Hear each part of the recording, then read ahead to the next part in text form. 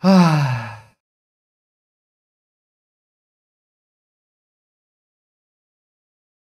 me at least. Okay, now they can hear me. Okay, so as I was saying, welcome to the stream where everything is going wrong so far. Today, we are trying to talk about shaders with Romain. Now, you've probably seen Romain around before, also here. I will have to apologize in advance if some things don't work. Literally nothing was working. It took us some time. It took me some time to get some stuff sorted. So if something doesn't work, please do let me know in the chat. I will try and fix them as we go.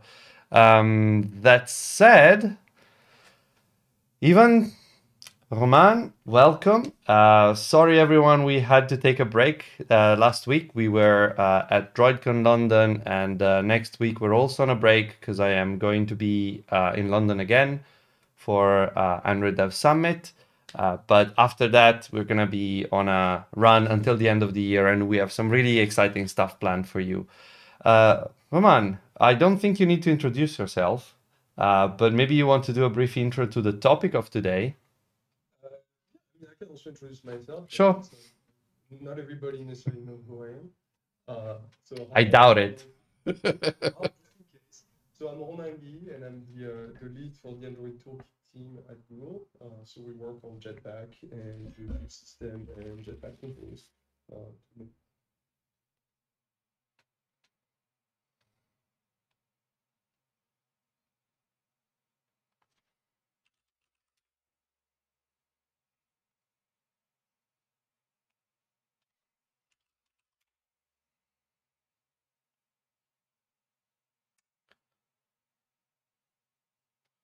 Okay.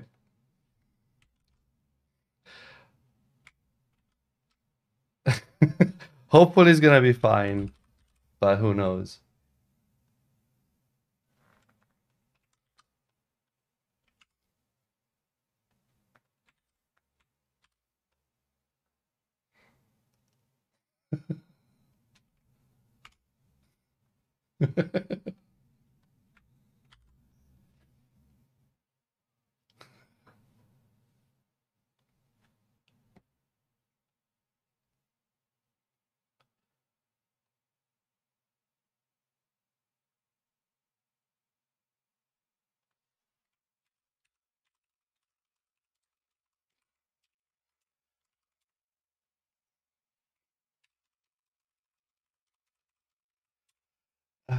I see the levels fine on OBS, so I honestly have no clue. I have a suspicion. Yep, it did the same thing. Okay, now you should be able to hear them. Can you hear me now? OBS did the thing where it muted the tracks without telling me. The stay on your toes setup that you have every now and then. Yep. Okay. Sorry, Romain. Can you repeat that? All right. So hi, I'm Romain Guy.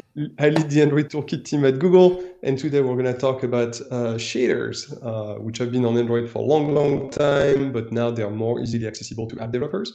So we're going to see how you can use them from Compose, and then if we have time, which I hope so, we can talk some more about shaders, like some best practices on how to write shader code, and some example like cool things you can do with shaders. Fantastic. It's gonna be cool. I'm so excited. Yeah, well, I've been looking forward to this for a while now. So how do we want to do this, Sebastiano? Do we want to start with questions? Romain, do you have an introduction that you want to give? Yeah, I think, maybe we should start with explaining what shaders are, and more specifically, which shaders we're talking about. So shaders, and I'm going to try to keep things, at a fairly high level. But shaders are programs that you can run on a GPU, as opposed to, the typical code you write that runs on the CPU. Now, shaders are interesting because there are many types of shaders in modern GPUs. So let's see, if I remember them all, you have vertex shaders, fragment shaders, geometry shaders, tessellation shaders, compute shaders, and mesh shaders or meshlet shaders. And I think I got them all. So when we talk about shaders in the context of Compose or the view system, what we mean is fragment shader, and another name for that is colloquially pixel shaders. We talk about fragment shader. I'm not going to go into the details because technically when you're generating a pixel with a fragment shader, you're not generating the final pixel, you're generating a fragment, but that's details about GPUs that we won't get into. And so when you write a pixel shader, like I said, it's a program that runs on the GPU, and you use a dedicated programming language called a shading language. And there are a bunch of them. The two most common ones nowadays are HLSL, which is the shading language that came from DirectX, so from Microsoft. And the other one is GLSL, which, well technically also called ESSL on mobile. And that's the shading language that came from OpenGL. And when you use, and Metal on iOS and Mac has something called Metal SL or MSL. And then when you use modern graphics APIs like Vulkan, Vulkan does not have a shading language. It has a kind of like a bytecode. So you can use pretty much any language you want to target Vulkan. But again, in the context of Android, we're going to use something called AGSL for Android Graphic Shading Language, which is derived from SKSL, which is the Skia shading language, which is itself a variant of GLSL. So I hope it starts making sense. What's interesting about shading languages is that they're much more limited than your typical programming language, especially something like Kotlin. So for instance, you have structures, but you cannot allocate memory. You can only put things on the stack. There's no heap. You can't do like new, class.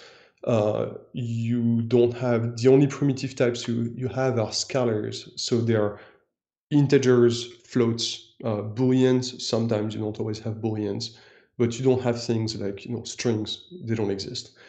So they're very limited languages, but they also have features that are very specific to the problem of running code on a GPU. And we'll see some of those features. So you have like first-class support for vectors and matrices and swizzling and things like that. So we're going to see that in our examples. And the other thing that's interesting about those the pixel shaders is the context in which they're run. When you render something with the GPU, you start from triangles and all that stuff, and for every pixel that the GPU wants to rasterize, it's going to invoke your pixel shader. So your program is going to be invoked potentially millions of times for every pixel that you're touching. And when you execute the program, you're kind of like blind and memoryless. So you have some inputs. Like I said, you cannot allocate memory, but you only have effectively one output. You can output the current pixel, and that's it. So traditionally on the CPU, let's say you want to draw a circle, what you would do is you would run an algorithm. You have the equation of the circle. You would figure out like, okay, what pixels do I need to like set in my bitmap to draw that circle? You cannot do that with a pixel shader, right? Like it works the other way around, where for every pixel, you're gonna have to write a program that asks itself, am I in the circle? And if I'm in the circle, Wow. yeah, Okay. it's sometimes you'll hear the term scatter and gather. So if you draw a circle on the CPU, you tend to scatter the work. So you're gonna like touch all the pixels you need, and on the GPU, it's the other way around. You gather the work for the current pixel. So it's a different way of thinking. It makes some algorithms super easy to write. It makes other algorithms extremely hard to write. For instance, just sorting an array can be complicated on the GPU because you don't have access necessarily to like all the data you need. So there are ways of thinking about it. But that's what you have to understand, before you write pixel shaders for Compose or views is that, right? Like you're gonna have this little program that's gonna run for every pixel that your composable or your view or your drawing primitive is touching. And you're gonna have some inputs. You can set some of those inputs. And the main input you're gonna get that's built in is the current coordinate of the pixel on screen. And it leads to very interesting code to write where just based on the pixel coordinates, you try to figure out, like I said, am I in a shape? Where am I in the gradients? How much do I need to blur this? So it's a very, very different way of thinking about it. And then when you go into the details, the way GPUs execute code is very different from a CPU, and they follow. And again, I'm oversimplifying it, but they follow what's called a SIMT model, not DT. So your CPU has your GPU has a lot of cores, and all those cores have multiple threads. So it's gonna, like I said, it's gonna run the pixel shader for every pixel on screen, right? So it could be millions of times. So the goal of the GPU is to run as many of those pixels in parallel as it can. But it's not like the threads that you have on the CPU. The way the GPU works is it's gonna take what's called a batch. Often you'll hear the terms like wave or warp. So it's gonna take a batch of pixels, let's say 16, and it's gonna spawn like 16 threads, so hardware threads, but it's gonna run the same program on all those threads at the same time. So the same instruction will run on all those threads at the same time, kind of in lockstep.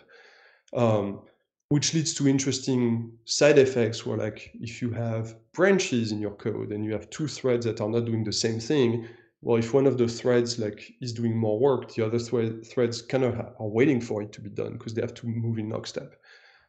So again, very different model. And then on top of that, because GPUs are really designed to do like fast graphics rendering, they have really cool hardware dedicated to math. So even on mobile, you could do things like you could add and multiply together vectors of 4 floats and take the absolute value of the result and multiply the result by 2, and you can do that in like 1 cycle. On the CPU, it would take many, many cycles. So again, very different way of thinking about things. Hopefully, with the kind of shaders you will write, you won't have to worry too much about it. But you also have to be careful because, especially on Android, there's a wide array of GPUs, and some of them are high-end and some of them are low-end. And if you care about performance, you may want to test everywhere because it's easy to write code that would be slow. And of course, like the other thing you can do with GPUs that's kind of bad is like if you write a somewhat infinite loop, you can more or less lock up the device because it's not a CPU. Like we can't interrupt those threads; they have to do their work and be done. So yeah. So that's the context for no shaders. big deal. Yeah. Any questions so far? We have a bunch. I actually have one. I know it's a silly question, but what is the reason why we are using a very similar but separate language from for shaders on Android from SkiaSL and GLSL? Yeah, so AGSL is actually just the same thing as SkiaSL. It's just a marketing name that made more sense for Android developers because not everyone is aware that Skia is underneath the Canvas API. So that was really just to make things a little easier to grasp for most developers. So the reason it's different is because GLSL has a lot of features that kind of only make sense when you connect your pixel shader to other things like the vertex shaders, or because you can pass data between the vertex shader and the pixel shader. But we don't do that in our APIs. So it's kind of a restricted form of GLSL in many ways. And then it adds a couple features that are just very specific to Skia and Android, but that are nice. And we'll see one of them actually in the example that we're going to write together. They've also added a couple of like small syntactic sugar that I really enjoy, and I wish that was in GLSL. So the horrible comparison that I am going to make is AGSL and SkiaSL are to GLSL like Visual Basic for applications is to VB6. A little bit. No, it was mostly a joke. I hope it has nothing to do with VBA. No, it's very different. One more thing I need to add, and you're all gonna hate it, or maybe it will make you feel better about because we always complain about our compilers, about our IDs, about all that stuff. GPUs are not general purpose processing units. So the shader compilers tend to be pretty horrible in terms of error reporting. So thankfully, the Skia compiler is slightly better. But sometimes, you have very little to go by in terms of errors. There's no debugger. You cannot do printf. You can make pixels red, right? Yeah, all you can do is, in your code, you add a condition. You say, oh, if this condition, then, mark the pixel like purple, and it gives me some information about what's going on. So it can be challenging. But thankfully, like because the technology of pixel shaders is common to like all platforms, there are playgrounds that you can use online. Like Skia has a playground, so you can test your shaders online. You don't have to do it inside your app. So there are ways around it. But like, yeah, the tooling story is not as good as it is for CPUs, especially on Android. So hopefully it will get better over time. But just know that it can be real challenging. So yeah. Any other questions about like the nature of pixel shaders and how things work? Maybe one just asked by someone, which is is AGSL supported only on Android 13 and later? Yeah, so AGSL is only on Android 13 and later because it needs support from Skia, the view system, the render node, and the display list system, so you can hook up those shaders to views and composables. And I think that, yeah, there's another question about OpenGL. But if what you're trying to do is just image processing, you don't have to use AGSL. AGSL, you can think of it as it's a very easy, very convenient way of doing shaders, but you can do it yourself with OpenGL. It requires writing a lot more code. You have to go learn OpenGL a little bit. It's more complicated. It's going to be harder to ingest some of the data from the view system into OpenGL because a lot of that stuff is taken care of for you by AGSL and the rendering pipeline. So it really depends on what you're trying to do. Got it. So we are, I think we have probably exhausted most of the starter questions. We have the big question that we will maybe get at the end of the stream. It's a question in 5 parts. Actually, in 7 parts, sorry. It says 7 out of 5 at the end, so. Yeah, and that question, I think, yeah, we'll start answering it as we start writing some code. Yeah, it will make more sense as we go further in. Do you want to start sharing your screen? Well, I can show your screen and we can start coding some. Yeah, let's do that. Okay. Code. Okay, so what are we starting with now? All right, so I simply created a new project in Android Studio. All I did was add a drawable, like I have a bitmap that I load here that we're going to use. Otherwise, nothing fancy. We have a material surface and a column. So what we're going to do is we're going to create an image composable using that image. And we're going to apply a shader to that image so that we can do something interesting that you suggested, Seb. So we're going to do a chromatic aberration effect, where on the edges of the image, we want to start seeing like blue and red fringing that you may have seen. It's popular in video games, and you may have seen it in Unfortunately popular in video games. Unfortunately popular in video games. It's one of those things where used well, it can be really good, but it tends to be overused. So yeah, we're gonna do that. So first step, we need our image. Let's see. To import it. Which one? Oh, just FYI, because you're sharing a window, we cannot see the pop-ups. So okay, well, they're not very interesting, right? Like the other code. Yeah, just FYI. Yeah, where I'm trying to figure out, like, okay, which image do I want to import? Content description. We're gonna leave that empty. All right. So an easy way to set a shader on a composable is to go through modifiers. So we're gonna create a modifier. Let's see. You have a typo. And the modifier that lets you set a shader on a composable is the graphics layer. Okay. Oh, I need to import. You have a typo there. Oh, yeah, you're right. I just so the graphics layer modifier is the equivalent to what used to be the graphics layer attribute in views, or does it have nothing to do? So in typical Android fashion, yes and no. So a graphics layer is more like a render node or a display list in the view system. So it's really because Compose under the hood will use render nodes and display list, but it's going to decide when it uses one of them. And graphics layer is a way to tell Compose, okay, I know what I'm doing. I want to effectively record all those commands inside the render node, and I want you to reuse that as much as possible. Now, graphics layers, they also add features that were on view, but that internally were on render nodes. So things like the alpha, so opacity, scale, rotation, translation, you can set them directly on the graphics layer. So graphics layer are also a way to apply transforms to a composable. Now, there's yet another thing they can do, and that's why I answered also yes to your question.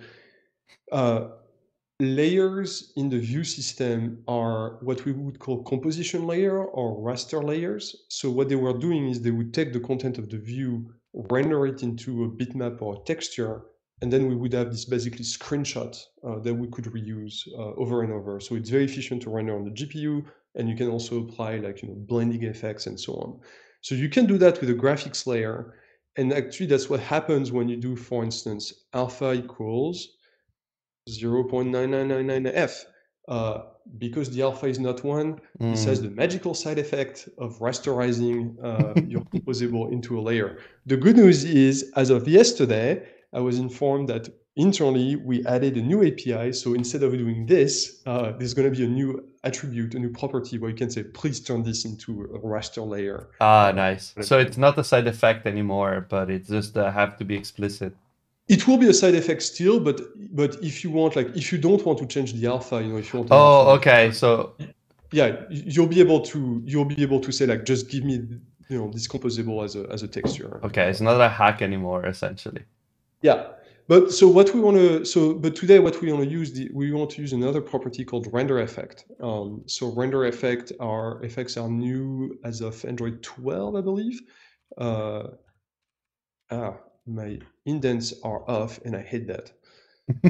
So let's see. And you have a bunch of render effects you can create. So I don't think you see my pop-up, but you can create a bitmap effect, a blur effect, a blend mode effect. There's a bunch of them.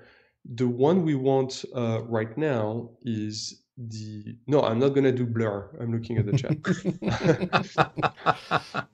We're gonna use something called a runtime shader effect. So runtime shader is a horrible name because we already have something called shaders in Skia and since Android 1.0. And it's funny because shaders, so things like bitmap shader or linear gradient, are exactly pixel shaders, as we talked about. We talked about them. They were just under the hood, actually, when we move Skia to the GPU. That's how they are implemented. They're pixel shaders. But in this case, we're going to program our own shader. So the name runtime shader came about. Maybe we should have called them programmable shader, or I don't know. I think it's a real name. One of the questions we have in the Slido is somewhat related to this, because when you mentioned blurred, it made me think is like my mental association to render script immediately. Are render scripts essentially performing the same function than a GSL script is? Yes, except the fact that render script had the concept of intrinsics. So sometimes there was an implementation that was specific to the device that was not necessarily running on the GPU. It could run on a DSP or something like that. But when render script was created, it was really meant to run on the GPU, and you would write shaders. Except we used, yet another shading language that was RenderScript, hence the name. So it's the same, but not really. All right, so for runtime shader, we need to do two things. We need to write the shader itself, so that's a string, and that's something that's common to pretty much all shading languages or all graphics APIs. You you tend to pass your shader as a string, which is both a blessing and a curse. It's a curse because strings are a horrible way to write code. It's also a blessing because you can generate those strings at runtime. And as a matter of fact, when I implemented Canvas on top of the GPU, a lot of the work was actually creating this generator that, based on your paint, on the state of the canvas, on all the inputs, you would like concatenate a bunch of strings together to generate. Like there were like hundreds of thousands of possible combinations of Sounds shaders. easy to debug. Yeah, it was a lot of fun. But that's okay, because remember, like you don't have a debugger, so Oh yeah. Then the problem is fixed, right? Yeah. Anyway, so yeah, I need to pass this string, and then I'm going to explain as well this second string here. So let's create our shader source over here. So there's a really cool feature in Android Studio. I'm using Flamingo Preview, so I don't know in which version we added that, but it recognizes that you're typing AGSL. Ooh. And it starts and it will automatically do. It injects the language. Yeah, it injects the language, or at least it was doing. It was doing that yesterday. Why is it complaining here? Did you update to today's version by any chance? I did. Aha! Oh yeah, sorry. Here we don't pass the string. Here we pass the runtime shader. So I need to create that runtime shader. So runtime shader. Okay, and here, and here we pass the string. All right, so see, it automatically. Okay. As soon as I pass the string to a runtime shader, Studio knows that this string is shading, and so it starts doing the syntax scoring. And the other cool thing you can do is, if you Alt-Enter, you can go to Edit AGSL and gives you a separate editor. Nice. Nice. And that is awesome, because in Logcat, if you make so if you have a typo, it will give you a line number inside the shader. And when you're inside your string, it's hard to find that line. So it's going to be a lot easier if you go to that separate. And you can see, as I type here, it updates the string up above. Oh, nice. I love good tooling. Yeah, I didn't know, like I knew that we had syntax coloring, but I thought I needed to add my own annotation to make it work. And the fact that it works out of the box is it used to be that you had to manually inject the GLSL. Yeah, exactly.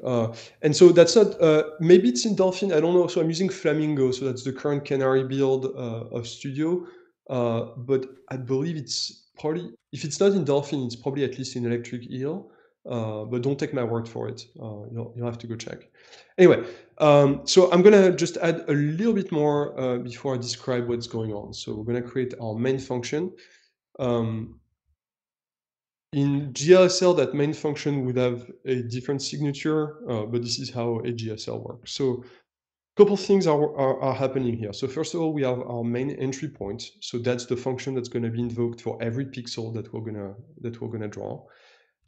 And we have a single input. So float2, that's a vector of two floats. You can have float3, float4. In GLSL, those are called vec. So they are vec2, vec3, vec4. But the way in GLSL, if you want to use floats, 32-bit float or 16-bit float, it's kind of it's very awkward how you do it. So one of the things that AGSL does is that it gives you two different types. So because in GLSL you would write it this way, you would say IP vec2 foo equals vec2 blah, and the 16-bit float version would be written like this. And the part that's annoying is that this is called a precision qualifier, and you can see that it's not part of the type. So on the right-hand side, you don't put it. So you can't use defines, you can't define your own types. Like it wouldn't work. So super annoying to use. So thankfully, the Skia folks did this. So float2, those are the coordinates of your pixel inside the composable. So we're gonna have the X and Y coordinates. And this function returns a vector of 4 16-bit floats, because we return colors, and we don't need 32-bit to represent colors. Even if we are doing like HDR or something like this, 16-bit floats are more than enough. So for now, all we're gonna do is return a new vector, and we're gonna return red. And the order of the colors, by the way, in shaders is R, so red, green, blue, alpha. So now if we run this, and I'm gonna add, one more thing I'm gonna add is we need to clip our layer, because in Compose we don't clip by default. So if we run this, we should be seeing red. I saw some text stuff there. Oh yeah, that's a demo I published on Twitter a couple of weeks ago. I was playing with flowing text around arbitrary shapes. We can have a stream about that one day once I'm done. Whenever, I mean, Yeah, sure. we can Anyway. also have Halil or Zach coming back for that. Ale, yeah. you're welcome to join whenever you want. Ale, you just need to say the word. So here we have our shader running, right? And we could do something like slightly more interesting. Let's say that the red was like the x coordinate divided by, I don't know, 1024. It's gonna give us like some arbitrary gradient. Here we go. And so that's, in a nutshell, how pixel shaders work, right? You have your inputs, and from the input, you compute the output without knowing anything about the pixels around you. But we want to do something more interesting. So what we want to do, actually, in our case, I mentioned we want to do chromatic aberration of an image, or any composable for that matter. And that leads us to this. So a uniform in the OpenGL world, so in GLSL, SKSL, AGSL, is an input that's constant across all the invocations of your pixel shader, right? So all the pixels, we're executing our pixel shader for every single pixel on the screen right here. And that uniform will be a constant for all those pixels. If we were to, we could render twice with the same program, and we could change the value of the input, but the value will be the same for all the pixels within one invocation, one draw call, basically. And typically, that's how you would declare like all your inputs for your shaders. So if I want like extra inputs, like I want to know the size of the composable, so I need the X and Y. If I want to know the amount of chromatic aberration, I would just add more inputs. Roman, can I ask you 1 sec if you can explain the return half 4 stuff again? Oh, yeah, of course. So yeah, I said the main function needs to return the color of the pixel as a 16-bit float. So here, all we're doing is we're returning a vector of 4 values. So it's a color RGBA. And so if we set like red to 1, green to 0, blue to 0, alpha to 1, it's a constructor kind of. But the only things you can construct in a shader are vectors and matrices. And structs, but that's, we're not going to talk about that. Let's not get there. Yeah, and also I don't know if a GSL like fully supports them, because in GLSL, like your inputs, for instance, you could declare a struct as your input, but then on the call side it becomes more complicated on how to like pass the data. Yeah, so we can define inputs this way. So for instance, if I wanted to pass the size of the composable to my shader, I would use this like onSize changed lambda, and here I would just say like shader set float uniform. You have to specify the name. It's a string, so that's another huge source of errors between shaders. Like there's a lot of like magic strings that you have to declare. So sounds like swing. Yeah. So, oh yeah. Thank you, Kotlin. Right. When you do graphics programming in Kotlin and you have to like convert explicitly all the time, it drives me nuts. Anyway, so shader here is our runtime shader object. And if I want to set one of those values, I call set something uniform. So in this case, it's floats. And I just pass it like 1 to 4 floats, depending on the type that I've defined here. So now I have my size. So now, that gradient that I made arbitrary, now we could do this, and it will give me a gradient from black to red, no matter what the size of the composable is. it will always give me a value between 0 and 1, and it works. So now we know that our data is passed properly. But there's this other uniform here that's of type shader. So that is specific to AGSL. That does not exist in OpenGL. And it's basically a way to access the output of another shader. And when I created the runtime shader effect here, I have this string that names this here. So what Android's going to do is, because we set the render effect on the graphics layer, it's automatically going to set on this composable input I have a shader that contains the composable itself. So what I can do is I can effectively read the data, the graphics data from the composable. So remember, I have an image, right? So instead of returning my own color here, what I can do is composable, composable.eval, and I need to pass the coordinate at which I want to evaluate the shader. So here, all I'm saying is, at this current coordinate, give me the color from this other shader at the same coordinate. And what this is going to give me is our image.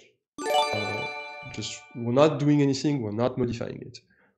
Now we could do interesting things like, I mentioned that shading languages are graphic specific, so they let you do cool stuff like swizzling. So you can access the individual channel of a vector. So you can use RG, you can type G for green, B for blue, and so on. You can also use X, Y, Z. But you don't have to use them in the same order, right? So remember, I said in the vector, we store red, green, blue, alpha. But I can say that I want blue, green, red, alpha. So that will return me the values from that vector here, just in a different order. And what this will do is, if you look at the image, it should change the colors. Yeah, we swap the colors. Or we could do something like, give me only the red and put it in every channel. So now we should have a gray image that only contains the red bits of the image. Or we could just ditch the blue and keep, and put red in the blue channel and see what happens. There you go. So shading languages are awesome for this kind of stuff, right? Like, they make life so much easier for graphics programmers.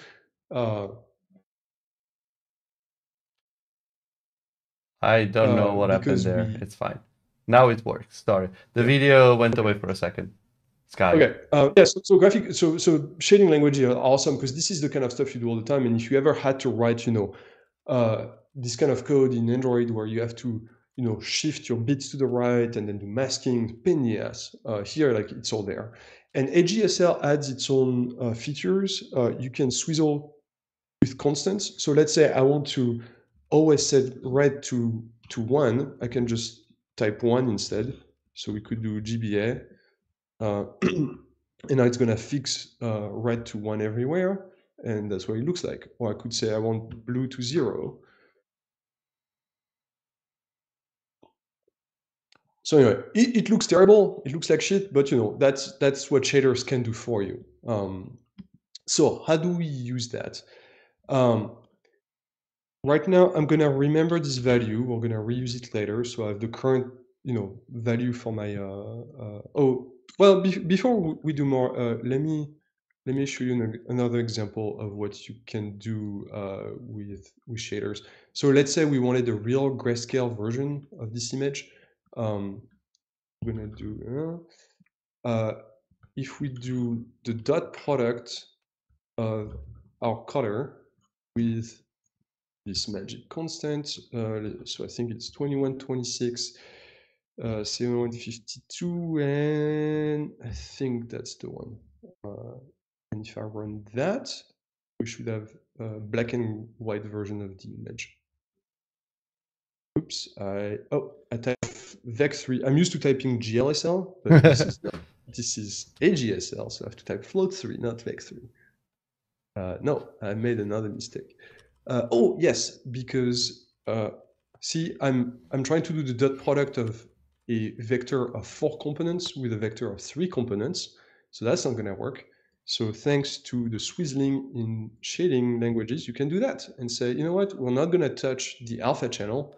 That's really Just give cool. me the Yeah, so you can assign. Okay. You can also assign to the components on the left side, which again makes life super easy. It's kind of a super fancy destructure and declaration and assignment thing. Oh, and of course, I can't dot product 16-bit float with 32-bit float. So no, okay. Bring Logcat, see what's going on. I feel you're getting close, but I don't know where. To what? Yeah. How do I bring up my log? Okay. Let's see what it says. Unable to start activity. Okay. Probably you are missing the internet permission. That's a classic. Cannot operate on half 3 and half. What is it talking about? Oh, yes. I'm dumb. So the dot product returns a single scalar value. It doesn't return a vector. And GLSL or SKSL or AGSL is very much like Kotlin. It doesn't like. Actually, it's worse than Kotlin because it has implicit conversions, but not always. So this is a single value, but here we want to assign it to a vector of 3 components. So we have to explicitly say, yeah, please replicate the value on all 3 components. So what you're saying is it's as predictable as JavaScript. Yeah. And oops, I forgot a 0 dot. So, and now it works. Here we go. Grayscale. First try. Yeah, so first try. So see, even with experience, that's the fun part about shaders, that it's very easy. No, but I mean, jokes aside, this thing is quite error prone for the sake of, because the tooling is very fragile. It feels fragile to me, even with like a gazillion, a lot of knowledge from your side. It's just like, you can't keep everything in mind from a syntax point of view, from a modeling point of view. So you will do this kind of mistakes. It's easy to make mistakes. And another cool thing, so I showed the swizzling, but another cool thing about the way those types work is, let's say I need to build a vector of 4 components, right? And here I already have a vector of 2 components. So I can just pass that vector here and then add the 2 missing values, and it will work. Or if this was a vector of 3 values, I could just pass 1 missing value and so on. So it's really cool. Like, the language is smart enough to help you to help you build this kind of stuff easier. Anyway, so let's build our chromatic aberration. So we have our color.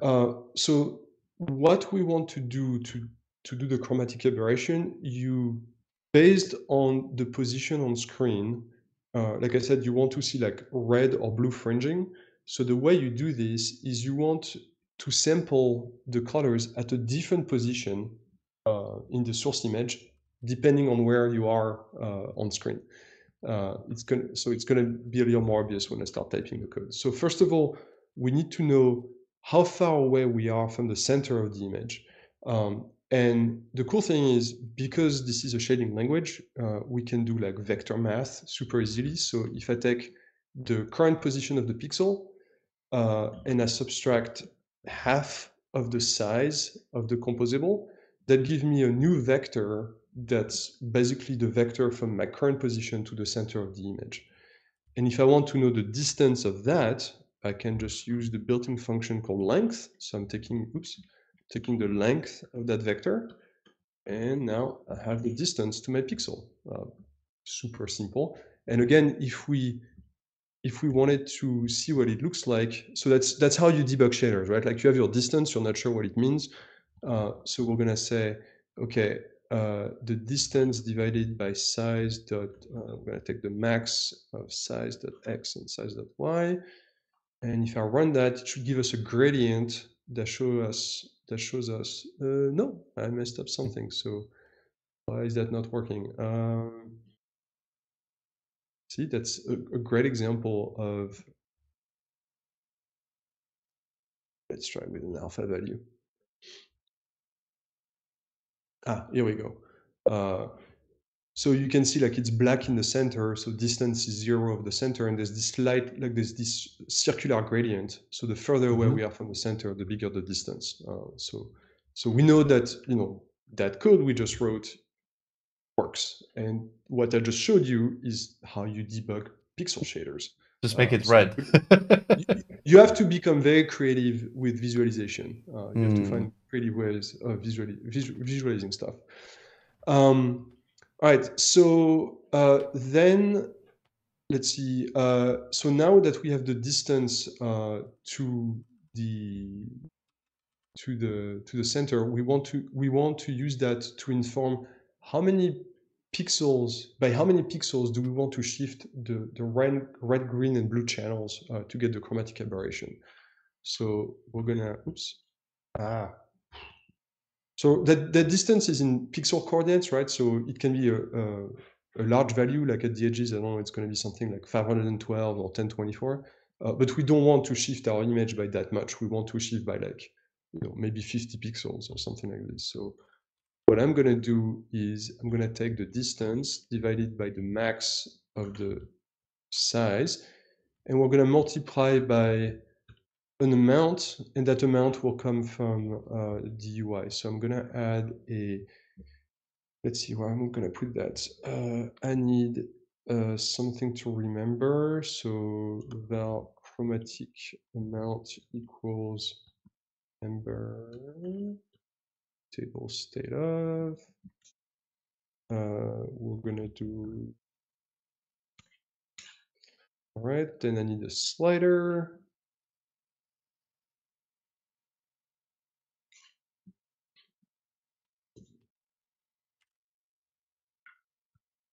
I'm adding some padding because otherwise the back gesture areas are gonna get in the way. Right. Yes, so chromatic amount dot value, and on value change, gonna do value value. We need a value range. So let's say to maybe 150. Okay. And then we need to set that value that we have, the chromatic amount. We need to pass it to the shader, as a uniform. So I'm gonna put that here. Set float uniform. The name is amount and chromatic amount dot value. Okay. And again, if we want to test, we could return here amount divided by our max. No F shaders. Right, will that work? Right, so my slider, and yeah, okay, we're passing our value properly, and now we can use it. Right, so let's go back to what we had. Okay, so I have this displacement, so I'm basically normalizing the distance to the center. I want a value between 0 and 1, and then I'm multiplying it by this value here that tells me, okay, how much displacement do we actually want in pixels? So now that we have that, I can do color equals half 4. Actually, you know what? Color.rgb equals half 3. We're going to preserve the alpha channel. And because we want to displace the color channels, we have to evaluate again our source composable. And we're going to take the original coordinates, but we're going to modify them. So here I'm going to shift the red channel to the left and to the bottom, and I'm going to take only the red channel. For the green channel, we're going to keep the original value. Actually, we could, yeah. And for the blue channel, we're going to shift, but to the right and to the top. So chord plus displacement. And here again, you can see a cool feature of shading languages where this is a vector of 2 coordinates. And I'm subtracting a single float, so it's going to subtract the same float. It's the equivalent of saying this, right? It's going to apply the subtraction to both components of the. But if I want to displace only horizontally, then I could do this, for instance. So it really depends on what effect you're trying to build. And the last step is, remember that on Android, if the image or the composable that we are modifying has an alpha channel, is not completely opaque, Android wants pre-multiplied alpha. Do I need to? I think I may need to do this, or maybe not. I'm not sure. Or pre-multiplied. Right, and if I run that, I think there we go. Aha. See that, if I increase the amount of chromatic aberration, you can see, especially at the edges, that we're starting to shift. So cool. You need better lenses, Roman. Yeah. And now comes the fun parts about shaders and graphics programming. Like, what I don't like about this effect is, like, we computed the distance, but it's a linear distance, right? So the effect is applied like from the center. So like when you have a large amount of chromatic aberration, like the whole image almost like gets affected. So that's where you start doing, what I call It's like graphics. it's turning around on a sphere or something. Is it just my impression on Skype, or is it actually happening? Yeah, no. So it's based on the distance. So it's gonna radially, like, it expands, like, in circular directions. It's but you can smoothen. It's like you zoomed, you took the red component and the blue component of the image and you scale them up, essentially. Yeah, they're shifted, actually. We just move them to other pixels. Right.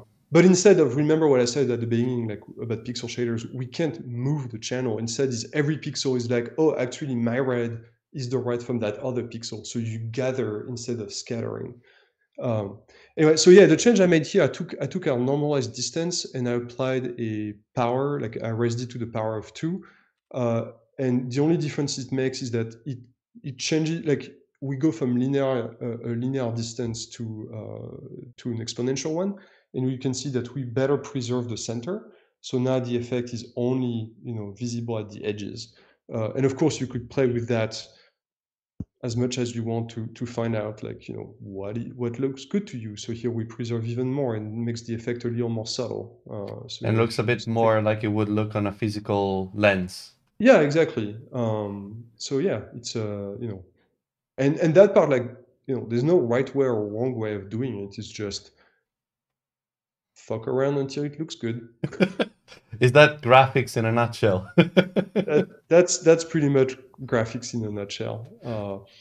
Yeah, and the cool thing, like, with this whole system is that it will work with any composable, right? Because it's applied as a graphics layer. So you don't have to put an image in there. You could put like a button or a piece of text. Like, it won't necessarily look good, but it will work with pretty much anything. And as you can see, like, shaders are fairly simple. And with just like this amount of code, like, we have this, running on the GPU and super fast, and it's really neat. And then you open up Shader Toy and start looking at weird complex shaders. They're like, what? What's going on? Yes. But at the same time, Shader Toy shaders are very impressive, but when I see them, I'm impressed, of course, but I also know that it's mostly tedious.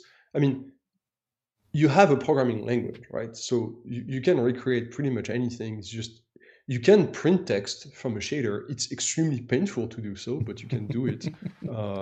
So everything can be done. It's just a major pain in the ass, depending on what you're trying to do. You can use shaders to generate stuff from zero as well. I think that has to be remarked. And actually, we can switch to Shader Toy and we can start building something cool from zero, if you're interested. So a couple things about shaders. Again, they run on the GPU, wide gamut of devices, so optimizing them is always a good thing. So there's a very simple example of, I'm raising this value to the power of 2. Cool. That's also called a square multiplication, right? So instead of calling this power function, that's actually pretty expensive on the GPU, what if I just build a square function that takes, actually no, it's a float, that takes a value and just returns the square. Now it will do the same thing, except it will be cheaper, so it will run faster. There you go, some visual effect. Here, I'm using length. So I don't know if you remember your math, but the the length of a vector is the square root of the square of the distance.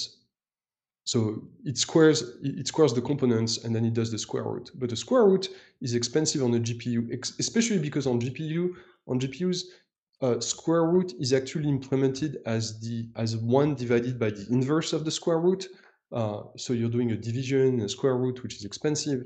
But we're only doing a distance, so we don't have to compute the length. We could compute the square distance, so you can do that with a dot product. And I guess I can remove my square here.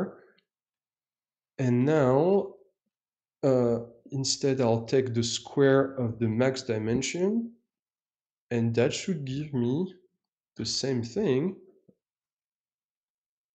Oops. I have... Are you John Carmacking this now, or? A little bit. Let's see. Cannot operate, division cannot operate on float. Why can't you operate on a float? What the fuck is wrong with you? Unknown identifier displacement. I think it's the first one. Oh, no match. There's no... What? I think it's saying that it cannot operate on invalid and float. So I think the first one is... The real error is that it's telling me, oh yeah, of course. A dot product, you do a dot product of a vector with another vector. So we're gonna code that, I don't know, direction. And then we're gonna, doing the dot product like this, the dot product is only gonna do like tier x times tier x plus tier y times tier y. It's the same thing as writing this, just a shorthand. So it gives me the square distance. All right, so now that should work. Yay, and still the same effect, except we're not doing a power function, which is expensive, and we're not doing a square root, which is also expensive.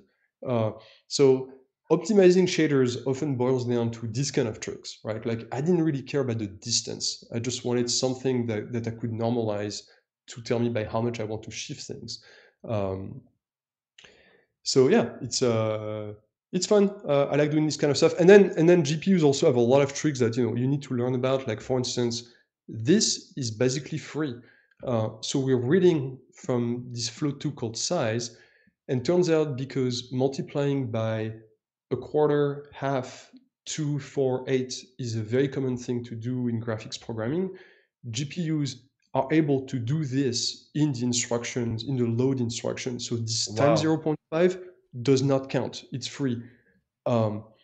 There's also like, if I was doing, let's say this, I was taking the negative, that's also free because GPUs can take the negative at load time, or they, if I take the absolute value, that's also free. If I take the absolute value of half of the vector, that's also free.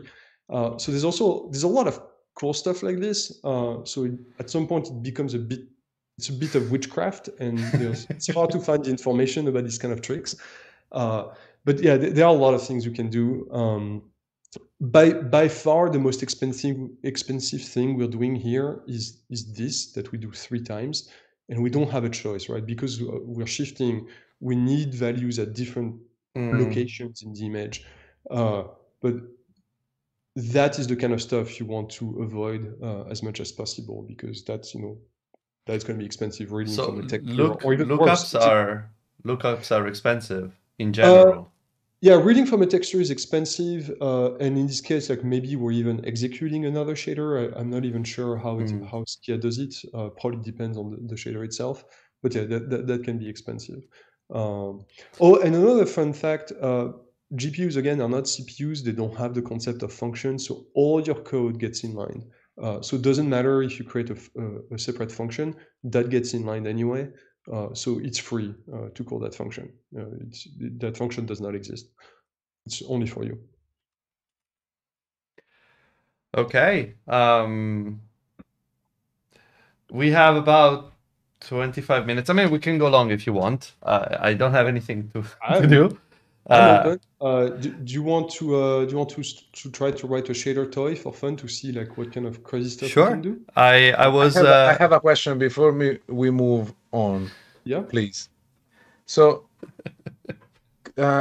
could you use this in animations? I mean, the thing that you are doing with the slider? Oh yeah, totally.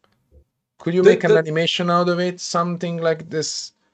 Yeah, because I think the slider is providing you like a value, right? And then you are calling the shader over and over and over.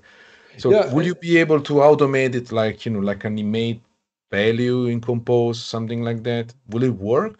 It would totally work. And actually, a lot of visual effects that you see in games are just those uniforms getting animated over time. Or sometimes what we do a lot, and we can see that in Shader Toys, sometimes you will even pass the time, as a fraction, like the current fraction of the current second, that just gives you a value that changes all the time.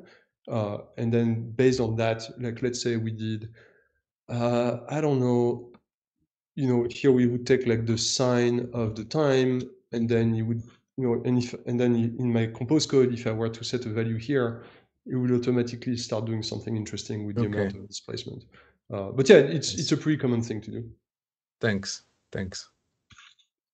So while you were explaining this stuff, I actually started looking up because I remember the website where there's a bunch of SDF examples.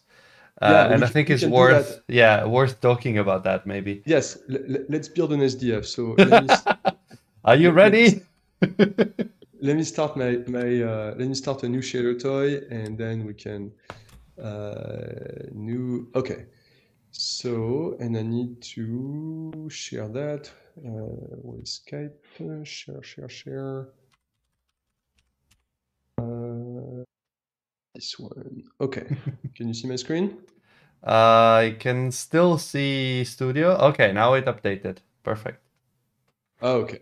So, shader toy, very similar concept. Closer, it's GLSL. You can see that we have a main function. It gives you the current coordinate of the pixel, just like we had with AGSL.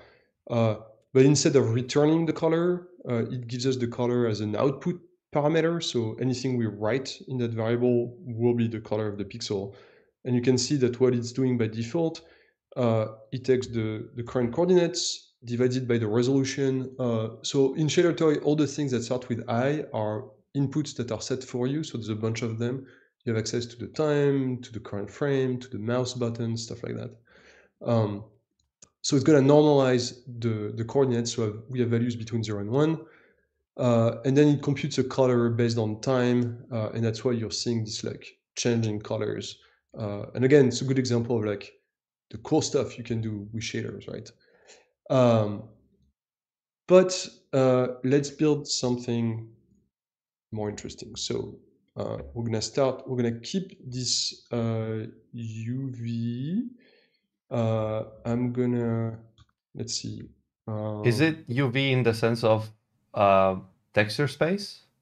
Yeah, so yeah, that's a good question.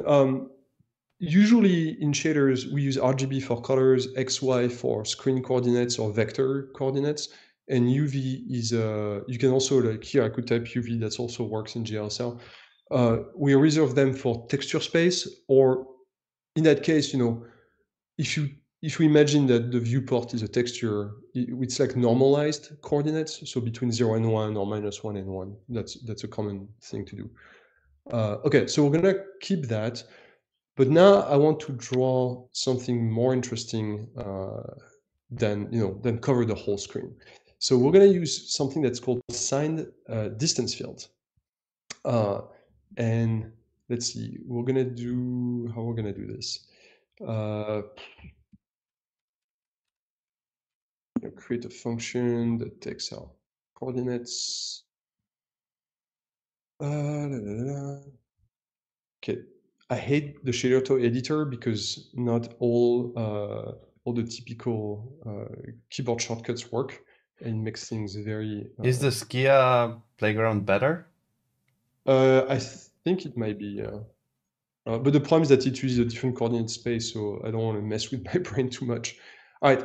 So the idea of signed distance field is that you can generate complex scenes or shape just based on equations that give you a distance. Like given a coordinate, a sign distance field will tell you how far you are from that shape, right? And a very simple example that's easier to understand is the circle. So if I give a position, in the world, and I know the radius of my circle, we can compute the distance from that position to the circle by doing the length of the position minus the radius. And the distance field will be negative when you're inside the shape. It will be 0 when you're at the edge of the shape, and it will be positive when you're away from the shape. So from that definition of a circle, and actually I'm going to also create, to make things easier to understand, I want a translation function. The problem is because we think in distances, we are not thinking in coordinates anymore. When you want to do, for instance, a translation, so let's say I have a position P and I want to translate by T, you're not going to do P plus T, you're going to do P minus T, because we're flipping things around. So don't think about it too much, but Yeah, just to keep it simple. Yeah. So let's create a circle. We're gonna take our position and we're gonna work in screen coordinates. That's gonna be easier. We're gonna put it, I don't know, at like somewhere here. Translate. Wait, how many parentheses do I have? There we go. And I need to give my circle a radius. So now, if I return that circle, and I go back to here. So now in my shapes variable, I have the distance to the shape. And I call that color.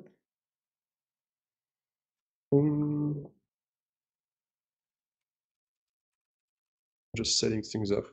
All right.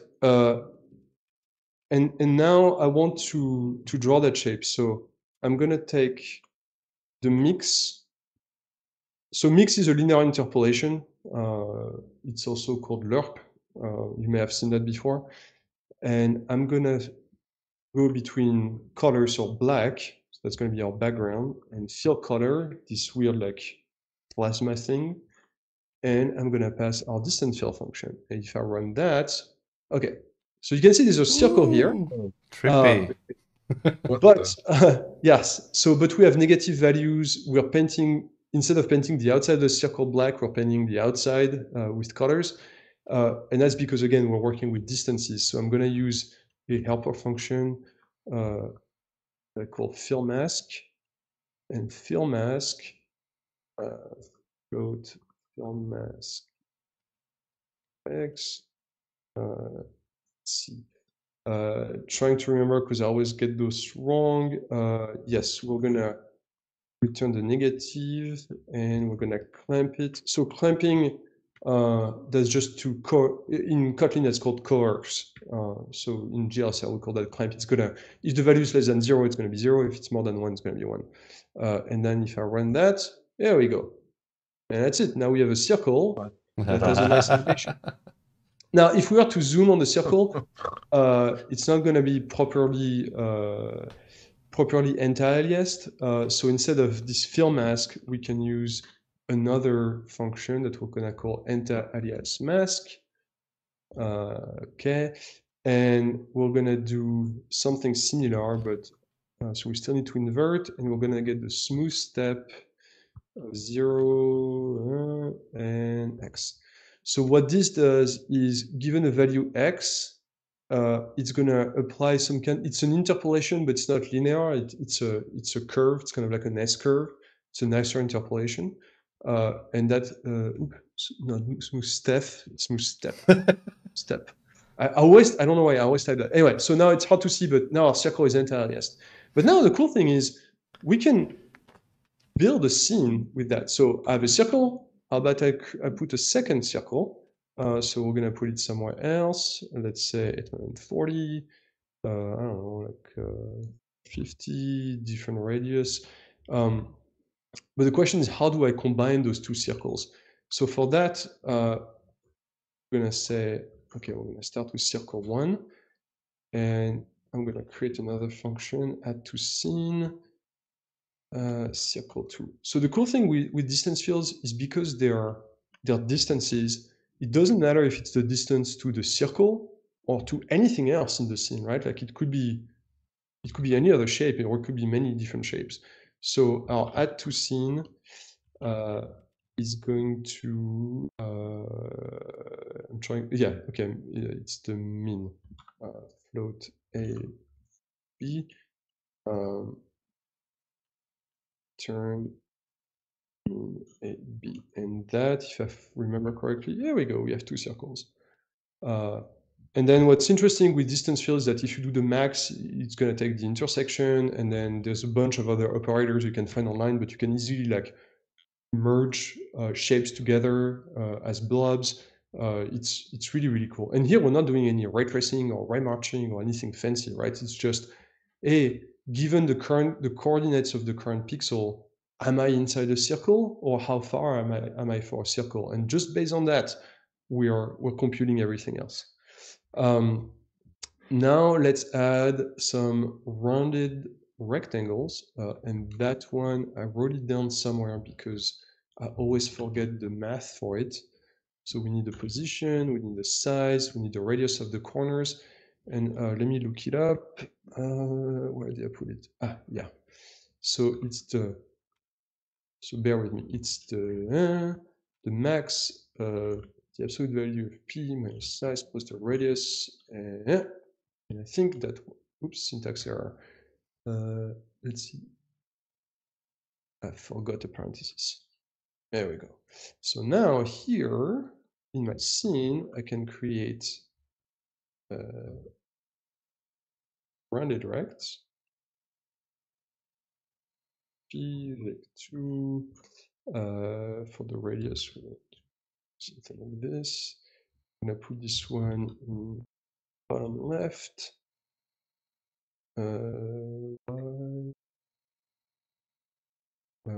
Oh yeah, I forgot the size. So I want size to be the same. Okay. And now I can combine my rectangle with my distance field. This one. I have a rectangle. And Nice. We're gonna add another one. Yeah, distance fields are fun, and they work in 3D as well. They're a little more complicated in 3D because I think someone mentioned in the chat, like you have to do what's called ray marching, and if we have time, we may see some ray marching here to do something really, really pretty. But the idea is the same. Like you just have functions that give you the distance to a 3D surface instead of a 2D surface. So you know, I'm genuinely happy that we have a time boxed, like a finite amount of time, because I'm wondering how long will it take to reach like ray tracing kind of shit. And it's like, okay, we need a 4090 because this thing is not running anymore on my machine. So just saying, I mean, if we need to buy the graphic cards, Roman, just tell us, right? I mean, we can business expense them. Next episode, we need something beefer. And let's see. Now I also want to have a more interesting background. Let's see, so what I want to do for the background. So here in Shadowtoy, you have a bunch of pre-built textures. So let's say we're just gonna put that texture in the background. And so we're gonna do something similar to what we just did in Compose. So we want the UV coordinates, the position of the pixel, and background color. All right. So first, I'm gonna sample from that background. So instead, we used eval in Compose. In GLSR, you use texture and you pass the name of the texture. So here it's called iChannel0. Then I'm gonna take the luminance of that. So that's the numbers we used before. I should have written them down. All the magic numbers. Yes, all the magic numbers. They don't matter that much, but you know, it's nice to be correct. 5152 and 0.0722. Yes. So here we're just taking the grayscale version of the background, and we're gonna multiply that by the background color to do some tinting, and we may want to, let's see what that does. Return color. Okay, it's hard to see, but if I see, yeah, it's there in the background. And if you want to keep going, we can add lights to make it very pretty. Yeah. Okay. So yeah, I'm telling you, it's just a matter of time. Yeah. So for that, I'm gonna skip ahead. Like I'm gonna copy paste some code because that one is more complicated. Oh yeah, that stuff. Yes. Yes. Thank you. Bam. So you know, a bit of code, and Jesus Christ. Yeah, and I'm gonna copy the rest because otherwise it's gonna take forever. Let's see. Okay, I think that should be it. Ah, easy peasy. Yes, scale. All right. What the hell? What the fuck is going? Oh, wait! You're moving the thing? Yeah. Oh, for fuck's sake! And we're gonna go through that in a little bit, but first we need to make it prettier because here we're handling colors completely wrong. So let me grab a couple of functions. I'm gonna put them here. I didn't even know that you could click the thing.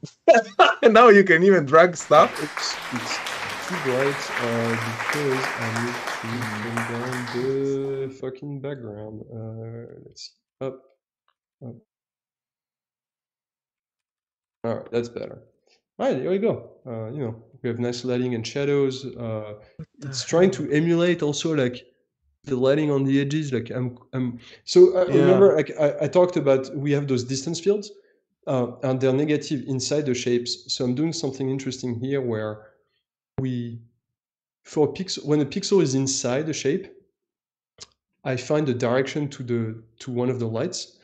I compute the distance to the light, and then I'm basically marching along that direction to find like where is the surface of the shape, like when do I get out of the shape, and that tells me how far inside the shape I am.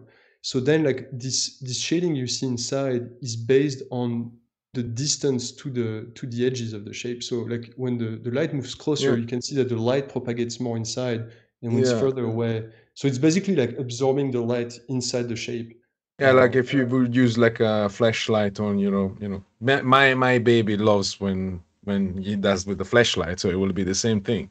So I just want to be sure because people are asking in the chat, and so you can run this same thing as it is on Android. You just you could, but just to be clear, this code here is very expensive. Okay, but what do you mean expensive? I mean, you're running it on a laptop, and probably that's. I'm running it into a laptop, but it's running at a fairly low resolution. If I were to go full screen on, you know, I have a like 6K display, like with the macOS scaling and so on, like the frame rate would start dropping pretty heavily. Okay. And you can see it's running because of the code performance. Yeah, because it could be improved. Okay. Yeah, because like with distance fields, what happens that so remember, so we computed the distance field here once to fill the shapes, right? But then what I didn't show is that when we apply a light, so when you apply a light here, the light also needs to where's the shadow? Illumination. So the light, for each light we call this illumination function, and the illumination function itself, there's a loop that can run up to 48 times. So that's what's called remarching. And for every step, it's going to compute the distance of the entire scene again. So for every Okay. light, we have 3 lights. We can do up to 48 times the scene. And then to compute the inside lighting of the shapes, I'm doing the same thing again. So, you know, we are running like thousands of times, like we're going through and the more objects you add to the scene, obviously, the more complex this becomes, and the more expensive it becomes. So typically, I mean, it's cute for, you know, on Shader Toy to like have cool examples of what can be done, but you know, that's probably not the kind of production code you would write. Yeah. Okay. Or you would like, But you this know, is so limit to cool. maybe one light but the point is, you know, even in Compose, if you wanted to do like a cool, like rounded rectangle with like, you know, fancy gradient inside, you can draw the rounded rectangle yourself, like by doing what I just did with just this function. You have the distance, and then you can, you know, apply whatever cool visual effects you want inside. And just on that topic, I put earlier a link in the chat to a website that has a very big collection of SDFs that you can just essentially copy paste and use. That's a nice thing. You don't have to understand how it works too much. No, but you can just get the parts that you care about and just combine them, as we've seen in the initial shader. You can just add them and then and for those of you who don't know Shader Toy, yeah. I mean, yeah, that's the kind of shit you can generate. Okay, but again, but it's interesting because, you know, here, like, I have a good idea of like how it's done, right? Like the face is a sphere that was deformed, so are the eyes, and there's a lot of like, again, it's very impressive, but it's also very tedious to be able to write. Like, there's a lot of code to do this. So you can do it, you just have to be patient. And it's also running at 8 frames per second on a very powerful GPU. Yeah, it's killing my laptop right now. But you know, all those examples are like all things you can do. In Compose with AGSL. Like it's the same idea. Like here's another example of like distance fields in 3D. Because why not? So chances are that if this thing is running smoothly on your laptop, is because the resolution of the window is small and the laptop is like powerful. But chances are that the code, the average code that you will find here, it wouldn't scale to higher resolutions and, you know, complex scenes. Am I right? And here, like, you know, it's trying to compile and load like people who've recreated Doom inside shaders, and my whole web browser just started hanging, and I may have to kill it because it's too much for my laptop. So yeah, those are awesome, but you know, they're not exactly, again, the kind of stuff you should run on the phone in your UI. But the GPUs can do it. You know, it's a matter of resolution and how complex your shader is and how optimized it is. There's a lot of aspects to this. Crashed. Did you have GLSL in OpenGL ES1? No, so GLSL was added to OpenGL ES2. And then there's a number of features that were added in OpenGL ES3 and so on. Like do you remember which version was OpenGL ES2 added into? Android, I mean? That was, I don't remember, but that was quite early. Maybe that was Android 2.0 or something. Yeah, there must have been Android 2.0 when we had shaders. It was around that time. So it's, and even OpenGL ES3 is like API, I don't know, 17 or something like this. Someone in the chat was asking if we can do like have these shaders in Gingerbread. It's like, yeah, technically in GLSL, yes, then, but not in AGSL, obviously, because you cannot backport that. Yeah, but the problem you're gonna run into is that, you know, the GPUs back then were super limited. Like when I first implemented Canvas on the GPU, so on the Tegra 2, I think at 60 frames per second, I could do reading from one texture, maybe multiplying a matrix and a vector, and that was it. Wow. They were not powerful GPUs. Like modern GPUs are, even on Android, like are super powerful. Like, you know, so someone mentioned Filament, which is not related to a GSL, but like the shaders we run in Filament are very complex, right? Like there are hundreds of thousands of lines of code, and they run pretty well. But you know, because we're careful about how it's written and what we do in them. It's a huge topic, and there's so much that we can talk about. I mean, we can also have another session of let's create a random shader. Maybe we can take suggestions and see if we can, because there's so much to talk about. Even just Yeah, and the thing, is shaders again, like they're pretty scary because when you look at them, especially on Shader Toy, it's really hard to understand the code. But there are two reasons. One is sometimes there are techniques that you just need to like sit down and learn them. Like the demo I just showed, like I was using ray marching. It's not that complicated, but when you don't know how the technique works, yeah, you look at the code and it feels like gibberish. But then there's also a lot of, like I said, fake it till you make it, right? Like it's random numbers, random equations that you slap together until it looks good. It's procedural programming. And a lot of it is going to be like you start from like something that's noise, and then you stretch it in one direction, and then you blur it, and then you apply like a gradient, and boom, you've created something that looks like wood. But someone looking at the code would be like, why? Like, how did you know how to do that? It's like, I fucked around until it worked. We go back to the foundational principle of graphics. Yeah, no, yeah, very much so. And it's interesting because now there are entire tools, like in the game and 3D industry, there's this tool called Substance Designer. Uncharted games, pretty much all the textures were created with that. And it's basically shader toy for designers, but with the purpose of creating textures.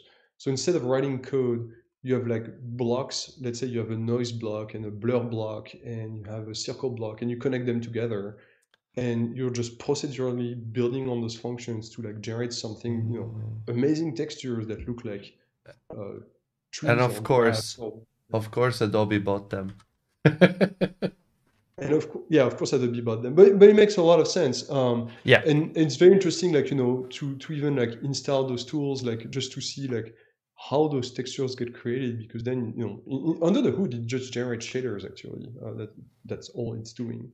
But what's really fascinating is seeing all those designers or like shader authors who can think that way, right? Like they see a rock texture, and in their mind they're like, oh, obviously, I will take like a noise that has this shape and I will transform it in that way, and then eventually you'll get me to what I want.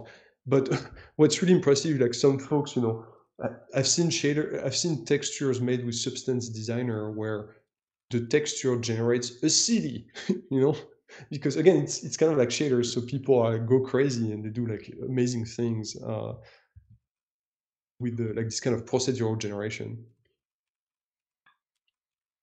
So, do we want to go through the Slido questions we still have and then wrap up? Yeah. Ivan, do you want to do the honors, or should I? Please do, because I'm juggling the rest. Notes and things. Just real quick, I want to show example like from the Substance website. If you can see my window. So those are examples of textures, like all those things. They're created exactly the way we just wrote the two shaders that we wrote on the stream, and they look freaking amazing. Yeah, that's so cool. And because it's like this, like it's really like people recreate like fiber or like fabric, and crazy patterns, and wood. Some of them there's a whole section for wood. There's different kinds of wood. There's a lot of types of wood. It's like 1,000 something. Wow, this is so cool. Anyway, so let me see. I don't think we have too much time because I know Ivan has to run in a few minutes. But let's answer the most upvoted questions. First one is from Priyank. Are there any beginner's guides on shaders in the context of Android, or any beginner's guide that an Android developer can understand? So in the context of Android, probably not, that I know of at least. But there's not much that's very specific to Android. On developer.android.com, we do have a couple guides that explain the differences between AGSL and GLSL. and they list the functions available in the GSL. Mm-hmm. So if you find guides about GLSL or shaders in general, then you can use what's on developer.android.com to like close the gap. There is something called the Book of Shaders, I think, online, Mm-hmm. that I remember being pretty good to learn about this kind of stuff.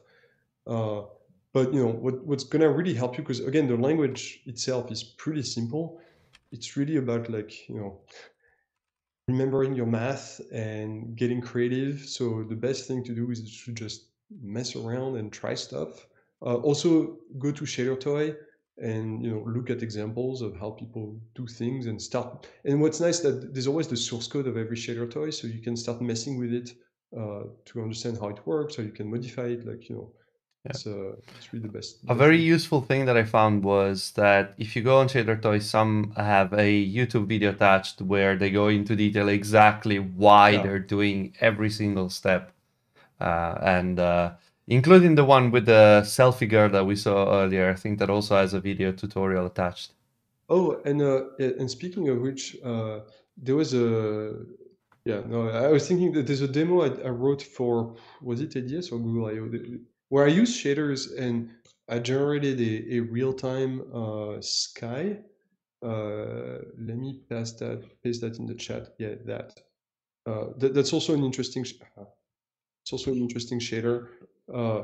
And so I was disappointed because most people seem to be like, yeah, sure, like there's the sky. I'm like, but it's the sky with the real-time position of the sun based on the actual time and the location in the world, and it's physically correct, and you don't understand.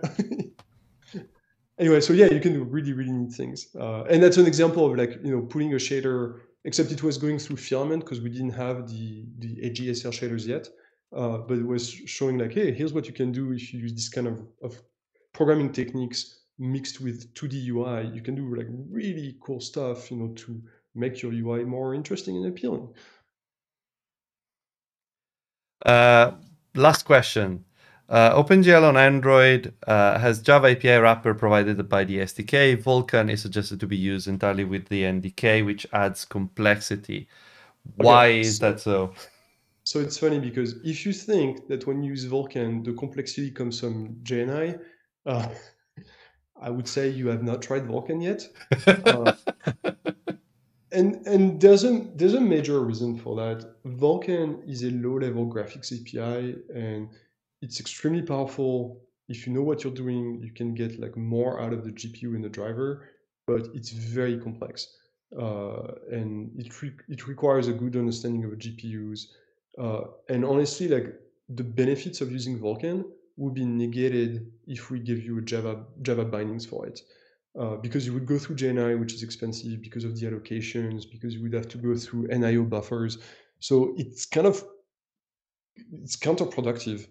to expose Vulkan. Now, what would make sense is an API maybe built on top of Vulkan that we would expose at the Java or Kotlin level, but that would hide some of that complexity. You mean like Filament? Filament, or even something like inside Filament, there's something we call the backends. It's an abstraction because Filament supports OpenGL, Vulkan, WebGL, and Metal. So we have an abstraction, horrible name, it's called backend, and it's kind of like our own graphics API. So it sits somewhere, it's above all those graphics APIs, but it's below Filament, and that's probably like the kind of layer that would be nice to expose to Java as opposed to Vulkan. Got it. Okay, so there's other questions. I think we can, I don't know. I don't think we have time to run through them. So I have time if you want, but up to you. Yeah, but it's me. It's not you, it's me. Oh, who cares about the host? Yeah, we're losing Ivan, and but yeah, I mean, we can also keep the questions for next time. Or yeah, whatever you want. Ace. Okay, it sounds like a January thing then. Perfect. And maybe we can also have a stream about Filament because someone was asking for it, and I think it would also be interesting to understand the different roles that Filament plays in the ecosystem, which is fairly distinct. Yeah, and if you want, we can look at the shaders of Filament. Yeah, I mean, sounds risky, but I like it. They're actually, oddly enough, they're less scary than what we just saw on Shader Toy, because it's documented with like proper variable names, but also it doesn't try to do like it's not art, right? It's not an art installation, so it's there's more code, but it's less scary than Shader Toys. Okay, so Ivan, do you want to do the quick wrap up, and then we can see people in the after show? For those that are on the Discord, we'll have the link there shortly. Yes, so thank you for all the support. We have a lot of returning subscribers, so thank you a lot for the support. You can find the stickers either at conferences or on our coffee store. You can say, oh, come on, Mark. puede comprar los stickers en el whatever, nos ropa, whatever. Come on, I'm trying. But jokes aside, you can buy the t-shirt on the store. You can support the stream free if you have an Amazon Prime subscription. Just link it with your Twitch account. And Roman, thank you a lot for coming. Yeah, I got quite an amount of things, so I'm very proud of myself, and I'm also very happy that you were able to explain things in a very, very, very 5 years old way. So thank you again, Sebastiano. I think thank I'm you done. very much as well, Roman, and yeah, see you on the other side. And oh yeah, by the way, next week again, reminder, we are off because I am at ADS in London. But the week after is gonna be cool because we have Rahul talking about baseline profiles, and that's also a very interesting topic. That is, I was actually watching his talk from the last ADS earlier today, so I'm getting ready for it. I have so many questions already. So see you in a couple of weeks. Have a great one. Bye. Ciao, ciao. Bye.